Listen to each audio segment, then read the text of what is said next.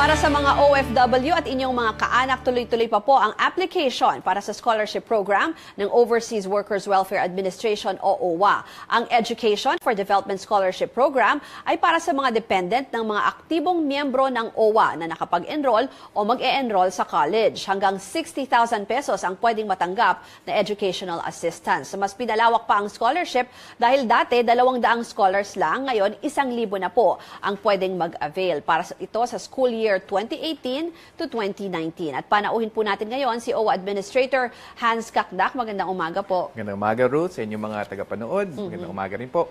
Administrator, kwento niyo po sa amin, sino yung qualified? Kaninong mga kaanak ng Owwa members na active? Ano po ito ibig sabihin? Unang-una, timing yung ating topic kasi sa pananaw ni Secretary Bello, ang chair ng Owwa Board at mga miyembro ng Board of Trustees ng Owwa, yung focus natin sa mga anak ng OFWs ang pinakamahalaga. Kasi sila ang pinakadahilan kung bakit naging OFW ang isang OFW.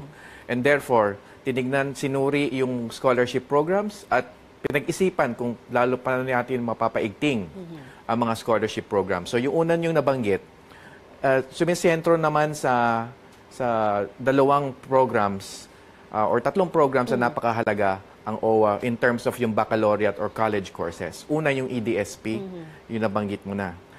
Yun ay para sa mga tinatawag natin, sabihin na natin, mahuhusay na anak ng mga OFWs with a grade point average ng 80% in high school. At yung bagong feature ng EDSP, hindi lamang yung starting freshman. Ngayon, pwede nang yung mga nahinto sa pag-aaral kalagitnaan ng kolehiyo. Kasi nga may mga sitwasyon tayo, Ruth, lalo na yung mga na-stranded na Saudi workers, na nahinto kasi nawala ng trabaho yung mga tatay o nanay nila. So, pwede na yung kahit nahinto sa gitna, basta 85% ang grade point average. Kailangan lamang mag-exam yung mga starting 80%, yung magsisimula ng freshman sa DOST. Yung mga sa kalagitnaan, hindi na kailangan mag-exam, basta't 85% ang grade point average. But to begin with, sir, dapat active Owwa member. Dapat active What do you Owwa mean? member. Yung kailan huling nagbayad or gano'ng karami? Ang ibig sabihin ng active Owwa member, ito yung mga nakapag-update ng kanilang mga contributions. Yung mga current OFWs na, kasi with every 2 years na ngayon ang Owwa contribution, yung $25 contribution. Kailangan mag-update lang po. At ang good news naman dito sa updating ay pinadali natin ang proseso ng pag-update. Meron ng Owwa mobile phone application, downloadable for free sa Google. Kaya so pwede lang sila online, pwede nang mag-online wow. electronic payment ng Owwa contribution through Land Bank or BancNet. So to be clear about it, dapat nakapagbayad sila within the last 2 years. Within 2 years, every 2 years. 25. Okay. So that's the first scholarship program. Yung mga sinatatawag kung for lack of a better term, mahuhusay na anak kasi ng OFWs. Kasi may grade, may grade na required. May pangalawang sanga itong scholarship program, yung ODSP. And OFW Development for Scholarship Program para sa mga lower income bracket na mga OFWs. Dati, $400 a month ang pinaka-threshold o ceiling. Ngayon, in-increase ng board to $600 a month. Ibig sabihin, pwede na kahit $600 ang pwede sweldo ng isang OFW kada buwan, pwede maging scholar ng Owwa yung anak. At ito ay 20,000 pesos a year. Yung isa, yung EDSP, is 60,000 pesos a year. Okay. Ito, 20,000 pesos a year. And again, hindi lamang yung starting freshman. Pwede sa kalagitnaan, sagutin ng Owwa. Dadagdagan ko pa yung mga enhancements ng board. Yung insurance, covered ng insurance ang mga scholars ng Owwa, Ruth. At tinaas yung coverage from 100,000 to 300,000 pesos insurance coverage. At hindi lang yon. Pwede na ngayon yung by reimbursement basis. Okay. So, pwedeng nakapagbayad na ng matrikula at lalapit na lang sa Owwa at gagawin nating scholar. Of course, may application na kailangan isagot. On the side naman of the overseas Filipino workers, ano po yung requirements? Kunyari, kasi sinasabi nyo for the salary, tinitingnan nyo na dapat ganito yung salary. Ano po yung kailangan nilang isubmit? Yung active member status, yung identity, ma-establish natin yung identity nung bata. Kung siya ay kakagraduate lamang ng high school, yung kanyang high school records, school records. And then, kung nasa kalagitnaan ng kolehiyo, ay yung school records niya sa kolehiyo.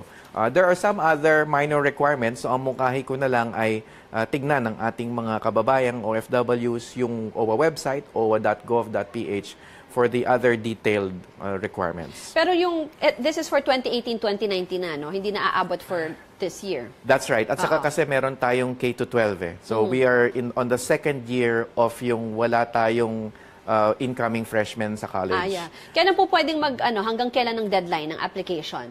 You can apply kasi as you said, meron pa tayong 2018. So anytime po until the time na magsimula ang school year next year.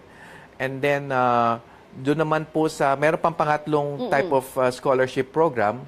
Ito yung scholarship program for OFWs who are distressed. Okay, yung mga specifically yung mga nanunumbalik na distressed workers at saka yung mga nasa death row. Okay. So, naman po ito? Meron namang school assistance na pinoprovide. Ito, hindi lamang kolehiyo. From elementary to college, kapag ang OFW ay nasa week o di kaya ay nasa death row, then we can provide school assistance from 5,000 to 10,000 pesos starting from elementary to college. Every year po yun? For every year, for one dependent. One dependent. Yun nga po, speaking of dependent, sino daw po yung dependent na qualified? Si Hercy Gavino, tinatanong niya, pwede ba yung pamangkin ko? How do you define yung dependents na pwedeng mag-avail po nito?